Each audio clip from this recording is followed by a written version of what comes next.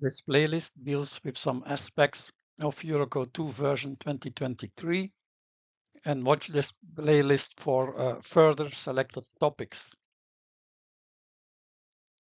The video is about clause 8, the ultimate limit state, and it is video 2 regarding punching shear.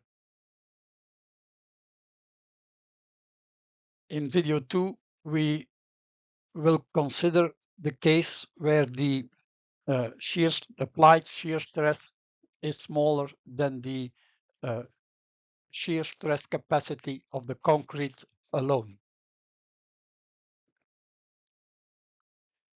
The design value of the applied shear stress or design shear stress is equal to a coefficient beta, the shear force divided by the control parameter and divided by the shear resistance effective depth. VD design shear force at the control parameter. Now, all favorable loads acting on the tensile side of the planar member inside that control parameter may be deducted from the shear force. Because this control parameter B0.5, the surface that it creates is not that big, so the gain that you have by subtracting it is not that large. In version of Eurocode 2 2004, we had a control parameter at 2 times D, so the influence was much larger. The design shear stress and beta is the coefficient accounting for concentrations of the shear force. The beta value is for internal columns 1.15, for edge columns 1.4, and for corner columns 1.5. What is new is that there's also a beta coefficient for the ends of walls and for the corners of walls. It's 1.4 and 1.2. But the values of 1.15 up till 1.5 are approximated values, and you can only use it when the lateral stability of the slab does not depend on the frame action of slabs and columns. And the adjacent spans do not differ in length more than 25%.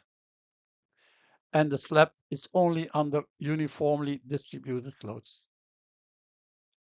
Then concerning edge and corner columns, the moment transfer must be smaller than this value here mentioned in this formula. This condition, there is a little drawing for that. It's only for a edge column. So what about corner columns? What is then the value? What about what about corner column? Because this is applicable for edge and corner. So it's not very clear how this formula must be the interpretation of this formula is not clear for corner columns.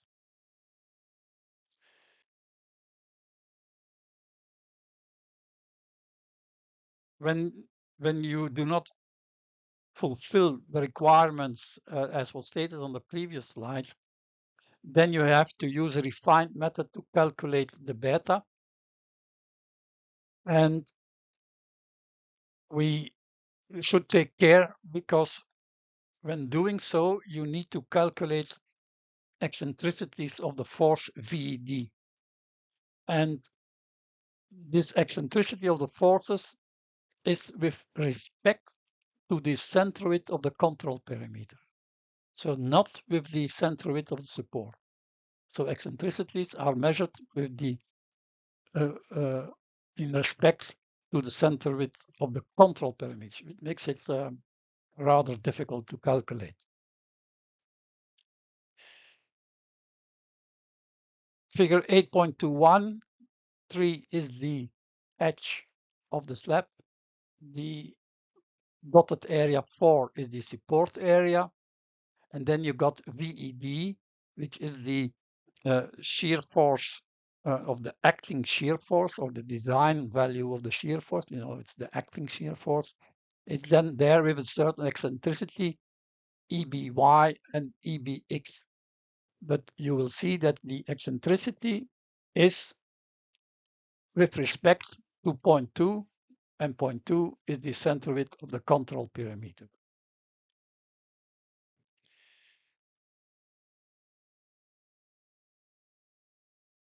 The figure 8.21 is only there for a edge column. So all about the figures for internal and corner columns. It should be nice to complete this series of 8.21 figures. The coefficient beta E is then the maximum of 1.05 and 1 plus 1.1, and then is the eccentricity EB divided by the width BB. The width BB is the square root of BB min and BB max. So BB min and BB max are indicated here on the drawing, but again, only for the edge column. So what about the other columns? What about the internal and the corner columns? The eccentricity, now we got BB is defined. Now EB is the eccentricity, total eccentricity, and it's for internal columns. It is the square root of the sum of those two. So this is defined here. For edge columns, it's 0.5 the eccentricity in x direction plus the eccentricity in y direction. And for corner columns, it's 0.27 times the sum of the two eccentricities. Now, this looks at first sight strange. Isn't that a typo? Why is it 0.5 the direction in x direction plus 1 times the eccentricity in y direction for the edge column? Most likely it has to do with the fact that in the x direction, you do not have the full slab to support you, because on the left hand side here on the drawing there's no slab, while on the y direction you have a continuous slab in the direction. Maybe that's the case, but I'm not 100% sure. This formula I checked with the background documents, so I'm pretty sure it's not a typo, it's not an error. For concentrated columns, when you have the control perimeter here and you have concentrated loads at a distance smaller than 3 times dV. And then when the code talks about significant concentrated loads, so you can have a smaller shear stress, a design value of the shear stress when you have concentrated loads within a zone 3 dV of the control parameter. But significant means that the load must be bigger than 0.2 times the shear force VED at the support. So from that point on, now significant concentrated load is then significant is defined. When this is happening, when there is a value P2 within the control perimeter, or a significant concentrated load outside the control perimeter at a distance smaller than 3 dV, then you can calculate the shear stress, the applied shear stress, or the design value of the shear stress as VED, small v, VED divided by dV.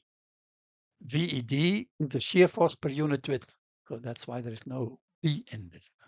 It's a shear force per unit width, and this shear force per unit width, you can have a mean value around the peak, left and right, smaller than a distance 2 dV. So that's nice to have. Now we know at what distance we can take the mean value of the shear force per unit width.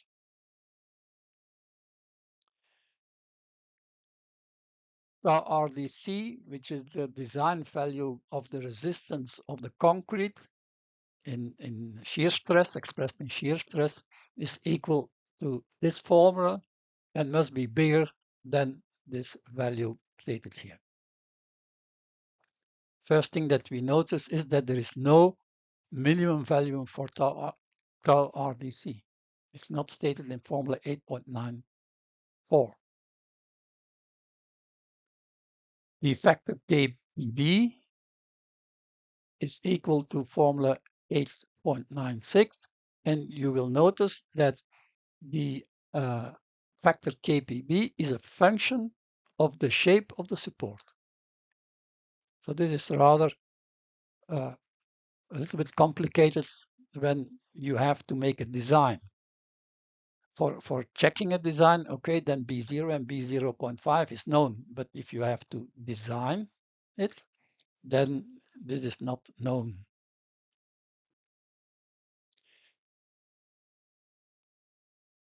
The rho L, it's the reinforcement ratio of the longitudinal reinforcement. Is of course the square root of the reinforcement ratio in X and Y direction. But in this formula, there is no limitation on rho L. In Eurocode 2 2004, there was a clear limitation of 2%. Now this limitation is not there. Maybe it's something they forgot. Maybe it's not just not there. The longitudinal reinforcement must be anchored sufficiently, of course, and then it must be anchored over a zone 3 dV from the support. And this zone is called, the width of the zone is called BS. This is for the internal column. You have also BS for the edge column and for the corner column with their definitions of 45 degrees. So that makes BS, that's the definition of BS.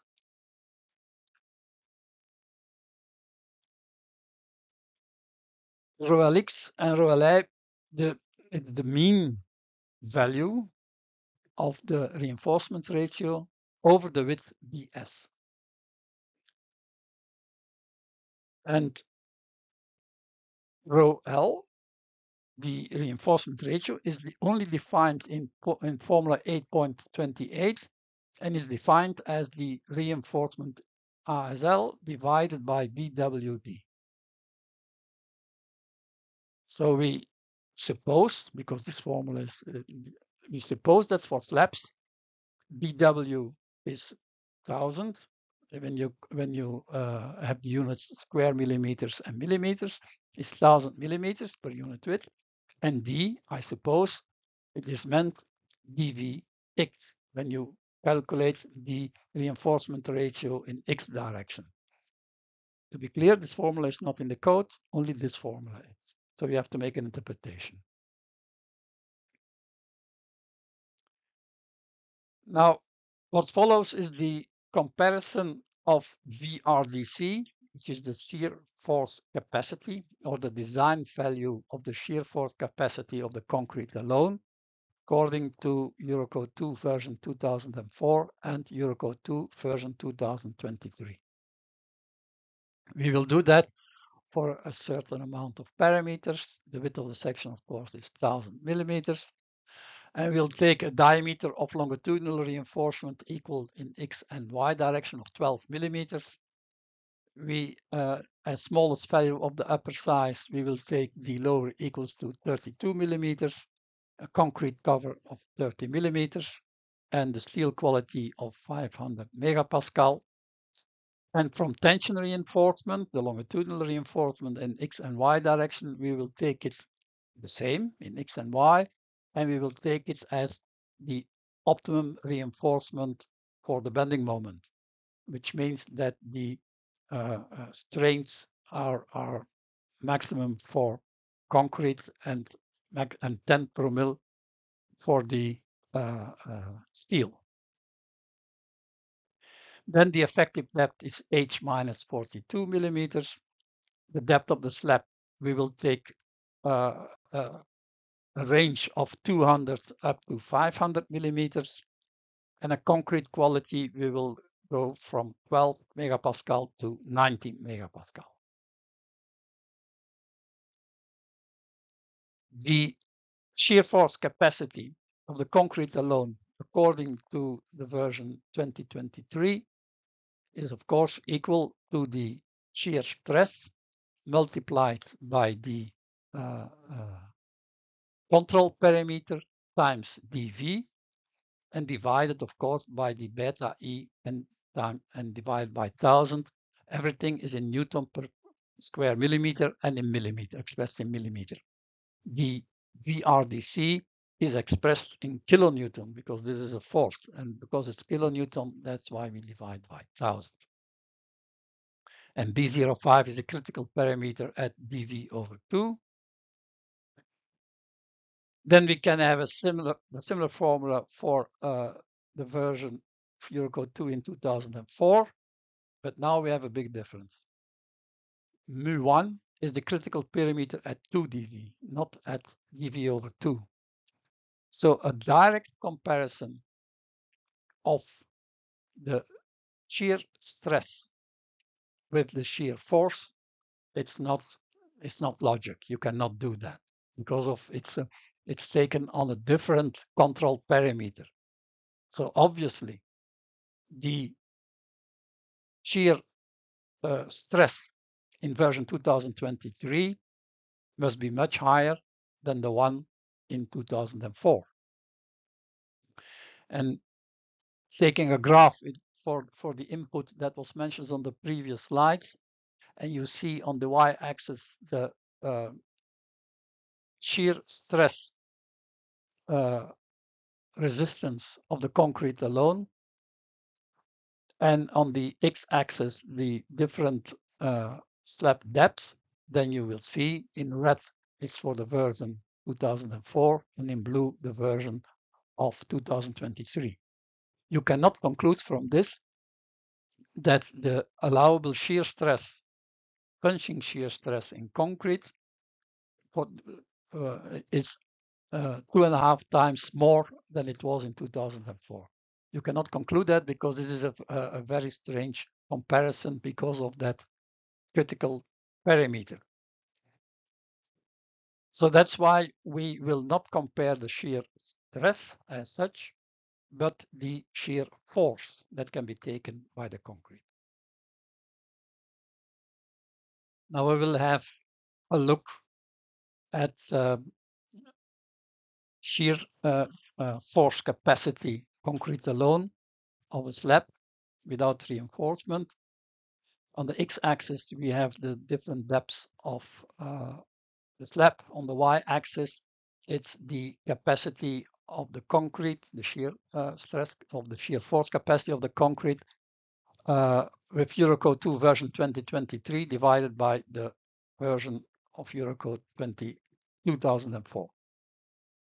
And this we have calculated with different concrete qualities. The first thing that we notice is that the relationship between this and the depth, that it is a little bit strange. You have FCK 50, which is the green one, and then it goes to the purple one, FCK 55. Then it goes up again with FCK 60. It goes up again as FCK 70, and then for compressive strength of 90 megapascal, it comes down again to the dark blue one. So it means that for high quality concrete from a certain value of the compressive strength, this line is lowered, you have less capacity.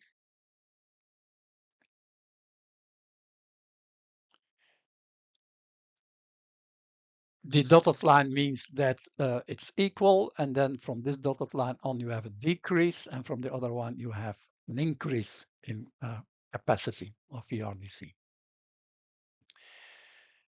We can see now on the left end for small depth slabs, we have an increase in the shear force capacity, and the shear increase is from 15 to almost 30%. But on the other hand, for slabs with large depth, we have a decrease in capacity, and the decrease is between 5 and 15%.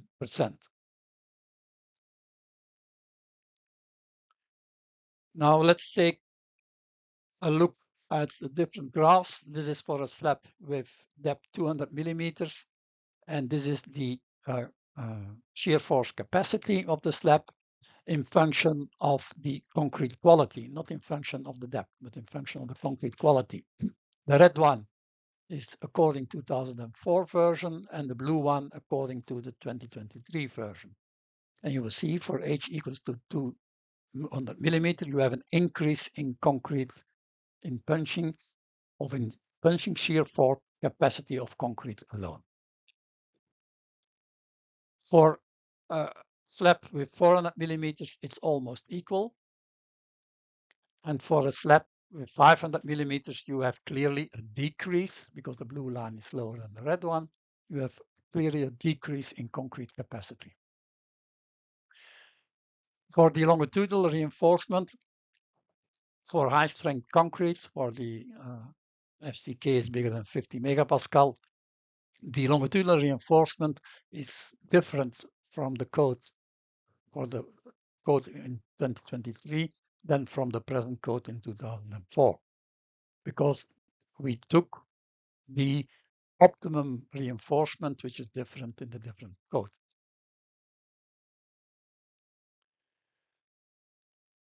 We can now have another look at the graph. On the x-axis it's the concrete quality.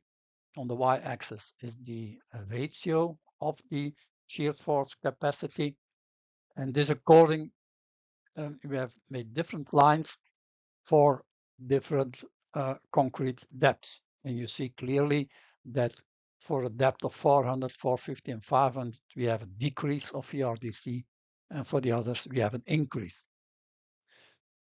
This is a very odd shape, and with the peak on 70 megapascal as concrete quality, it has to do with the definition of DDG.